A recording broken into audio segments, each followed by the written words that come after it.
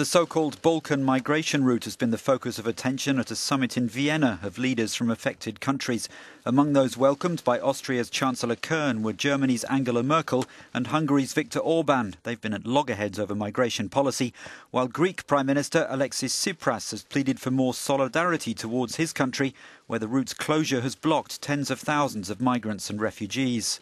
Austria and Slovenia have called for greater cooperation to reinforce the EU's external borders and reduce illegal immigration. Overall numbers have fallen, partly due to a deal between the EU and Turkey, which has agreed to prevent people from leaving its shores, but the future of the accord is in doubt. Last week, EU leaders agreed to reinforce Bulgaria's border with Turkey and intensify cooperation. Our correspondent says countries along the Balkan route have a habit of bickering, but also of cooperating. The question is, which habit will prevail now?